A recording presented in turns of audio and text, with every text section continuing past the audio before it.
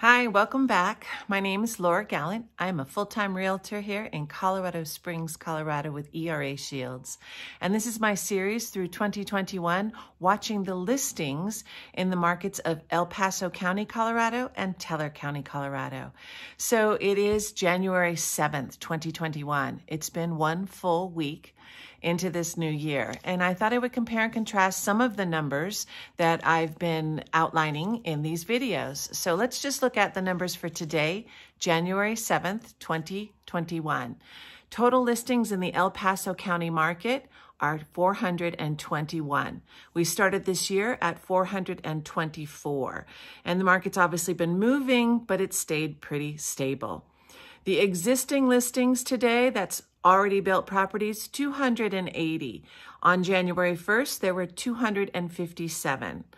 New construction, 149 today. On January 1st, there was 167 new construction listings. Let's break that down into single-family residence. For existing properties on the market today, there were 253 listings. On January 1st, there were 232 single-family residence listings. Of the single-family residence new construction today, 120, January 1st, 133. So we're definitely selling and adding to that market. So let's break the price point down. Single-family residences, existing properties from 0 to 400,000 today on the market, 98 homes. That's up from the last few days. 401 to 600,000, there are 61 listings. From 601 to 800,000, there are 30 listings.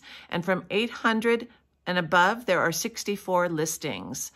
In the condo, townhouse, patio home market, existing properties on the market today, 27. January 1st, there were 25. New construction for condo, townhouse, patio home, 29. On January 1st, there were 34. For today's market, properties for condo, townhouse, patio homes up to 350,000, there are 18 listings. Let's look about how the market moved in El Paso County. There are 8 coming soon homes in El Paso County, 46 new listings today, and 8 came back on the market. 80 transactions closed today. 24 went pending and 11 went under contract. 1 expired and 1 canceled. So we're definitely seeing movement. It's staying pretty stable at this point. We do need to increase our listings, so hopefully that's going to happen in the next month or so as we watch these numbers change. Teller County, today, total listings, 58. On January 1st, there were 61. Breaking down those 58, existing properties, there are 46. New construction, there are 12.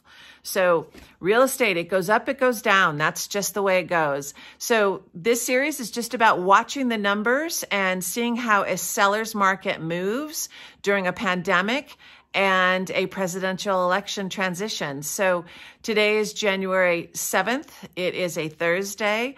Continue to watch with me and let's see how the market changes. But I'd love to hear what's happening in your market.